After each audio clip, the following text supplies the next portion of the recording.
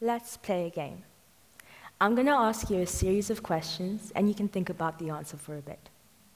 Let's begin. Do you believe in ghosts? Have you ever broken a bone? Okay, the last one's quite controversial, but does pineapple actually belong on pizza? Try and remember your answers, because we're going to need them in a bit. Do you remember the Black Lives Matter protests back in June of 2020, when COVID first hit and we just started lockdowns? I remember feeling so inspired and hopeful in humanity when I saw pictures and videos of massive amounts of people coming together and standing in unity all over the world. Businesses and institutes would pay their respects to George Floyd and show their support for the BLM movement through a formal email, a letter on their door, or even a social media post. I actually had a friend with a rather successful software company at that point, and he decided to put out a statement.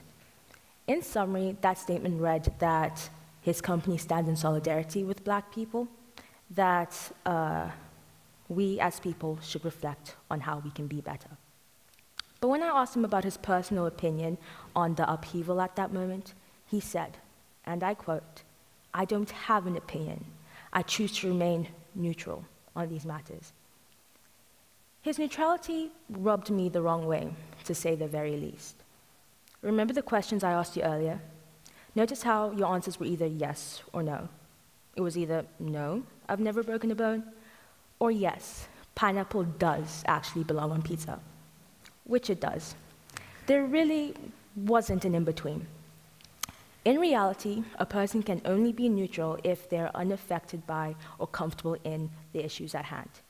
And the only way a person can choose neutrality and prioritize their comfort is when those issues actually benefit them. For example, we know today that people, often white or wealthy, are afforded better opportunities in education as well as housing security, simply because of the community in which they live. But there's an important myth that I would like to bust about neutrality. In most cases, it actually doesn't exist. For example, you know when the teacher asks the class, "Any questions?" and we all sit there in awkward silence? We've just let the teacher know that we understand the content, that we don't have any questions, and that we give them the consent to continue. Our silence wasn't neutrality. Our silence was an answer. The problem is, neutrality often has the point of view of supporting the status quo. So when my friend told me about his opinion on racism and violence, I looked at him and said, "You are the problem." I had to quickly laugh it off and take it back because he was so uncomfortable that he physically cringed. But speaking about being uncomfortable, let me take you back to my first morning at a new school in a new country that was vastly different from the one in which I grew up. I was sitting alone, eagerly waiting for classes to start, until this really, really nice girl walked up to me and introduced me to a bunch of new people. Lunch rolls around, and instead of sitting away, tucked away in the back of the cafeteria, I choose courage, and I decide to sit with these new people. Hopefully, my new friends. Everything seemed to be going just fine until this one guy, who everyone seemed to love, started telling these jokes. These jokes were laced with racism and stereotypes that singled me out, the 14-year-old girl who looked and talked differently from everyone else. Although these jokes were small, even insignificant, but there were so many in succession, like a gun shooting over and over and over again without a pause. Remember, I wasn't there alone. There were at least 5 other people who chose to spectate instead of doing anything. Some of them even laughed with him, which only seemed to give that gun a little more ammunition. Those kids chose what some might call neutrality. They didn't say anything, they stayed silent, but that silence gave that jokester consent to continue. I was so uncomfortable in that situation that I begged for him to stop. And when I was so clearly on the brink of tears, that really nice girl turned to me and said, "Well, if you don't like it here, you can leave," as if I was the problem. Everywhere I turned, there was a racist remark here or a stare up and down there. Every time I look back on these experiences, I'm always told that it wasn't their fault. They were young, they were naive, they didn't know what they were talking about. It was such a long time ago.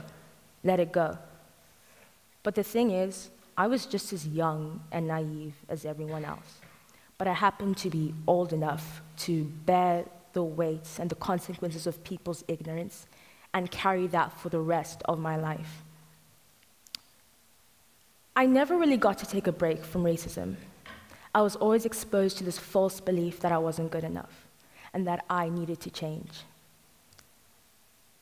And when I was alone, those comments screamed loudly from within, telling me to lighten my skin, straighten my hair, change my accent, and just try and be more white.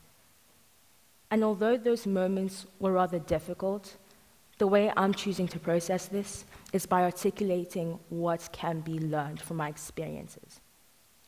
The first thing I'd like to say is that comments about people's race are never just jokes, and that words can carry a hurt that lasts.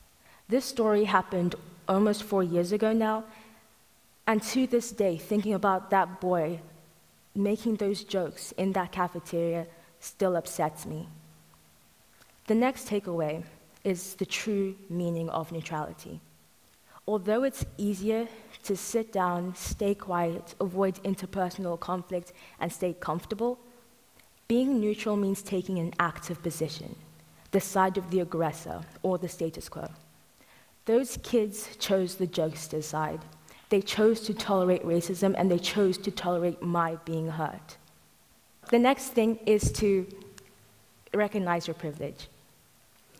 People, usually white, male, straight, European, or even wealthy, often have the upper hand in society.